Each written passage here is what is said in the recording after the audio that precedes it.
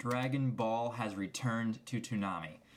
Oh man, I still have a big smile just from watching it last night. It was such a cool experience. Be able to watch a new Dragon Ball series on Toonami. It just brings me back to my childhood. Watching Dragon Ball was very nostalgic for me. I was one of those kids that would come home from school and I would watch Dragon Ball Z as it aired on Toonami. So being able to watch Dragon Ball Super have the English dub premiere on Toonami on Saturday night was just a fun treat. It was a very simple episode, but I enjoyed it a lot. I want to know from you guys, did you guys watch the Dragon Ball Super English dub episode 1 on Toonami? What was the experience like for you? Did it bring back certain memories of watching Dragon Ball Z on Toonami? Did you grow up watching Dragon Ball Z on Toonami? I definitely want to know what you guys have to think, but this right here is going to be my first impressions and review of just episode 1 of the English dub of Dragon Ball Super. So now, Dragon Ball Super, the first episode is not really complex. It's more slice of life. It just delves back into the characters. It gives a slight recap of the end of Z, which is really nice. So it kind of shows how it ties into the end of Dragon Ball Z.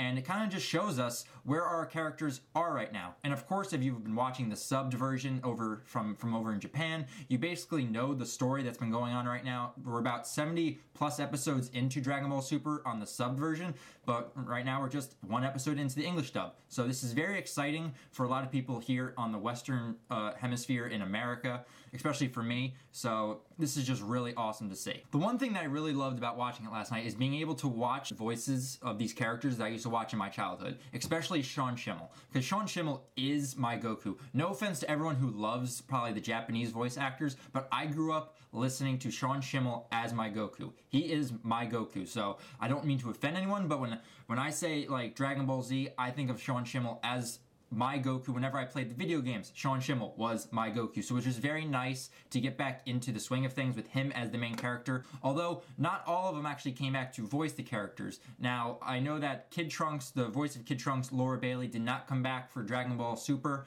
but honestly, from watching the episode, and I actually wrote down the actress's name who did the voice of Kid Trunks, Alexis Tipton. Alexis Tipton was the one that voiced Kid Trunks, and all I have to say is it was a really good job. She did a fantastic job as voicing Kid Trunks, because if I didn't know that this was a new voice actress coming in to voice this character, it sounded exactly like Laura Bailey. It sounded like Kid Trunks. I mean, there was a few lines here and there where I could kind of tell it was a different voice actor, but being able to just hear his voice before he was on screen, I immediately listened to it and I was like, holy shit, she sounds exactly like the character. So I gotta give huge props to Alexis Tipton for voicing Kid Trunks. She did a fantastic job, and you guys, if you have not watched it, go watch it and go see how well that she performed the voice, and let me know what you guys think of Alexis Tipton voicing Kid Trunks, because I thought it was absolutely amazing. But overall, the episode was very simple. You had Goku basically working on a farm. He can't train right now. Chi-Chi's making him work for money. We get to actually meet Beerus and Whis, so if you have not been caught up with Dragon Ball Super and haven't been keeping up with everything, this will be your first introduction to Beerus and Whis. And also, we got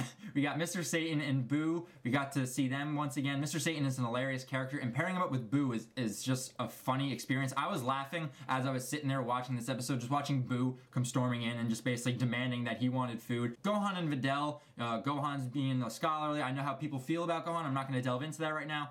But Gohan and Videl are basically going shopping. They're married right now. And all I have to say is Gohan wins, hands down. His wife is beautiful. Videl looks gorgeous in this episode. And we had Piccolo, off in the distance, giving us just a grunt, but we can tell that he's stalking Gohan right now. He's lurking in the back, but he's watching over his adopted son, which is very nice. But we didn't get any Vegeta in this episode, so I know we're going to get Vegeta in episode 2, and I'm really looking forward to hearing Chris Sabat voicing Vegeta in the next episode. That's going to be a highlight for the next episode for me. We also got a mini story in this episode with Goten and Trunks looking for a wedding gift for Videl and Gohan, mostly for Videl, and we had a little story arc within this episode that played out into this more simple slice of life episode. Wasn't really much action. I mean, they fought a snake, but I don't really consider that action. It was just, a nice little step into this world that we're going to be stepping into with the English dub, and I'm really excited about that. And then, of course, the episode ends, as the title suggested, that Mr. Satan hands over 100 million zenny to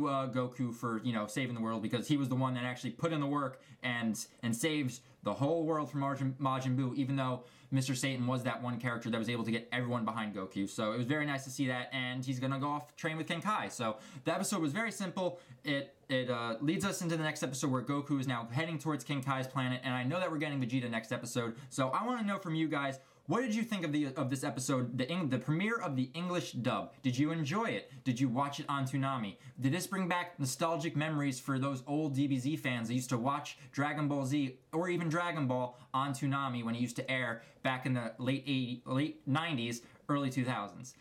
So let me know in the comments down below about what you thought about this episode. I really enjoyed this episode, so I'm really looking forward to the next episode next week. So I'll be covering all of the English dub episodes of Dragon Ball Super on my channel. So if you want to stay up to date with that content, you can just subscribe to my channel, and we can just geek out over the English dub of Dragon Ball Super. Alright guys, that's it for this video. I hope you enjoyed watching the dub of Dragon Ball Super Episode 1. And until I see you guys in my next DBS video or any other video on my channel, I hope you guys all have a great day, and I'll talk to you guys later in my next video. Alright, see you guys.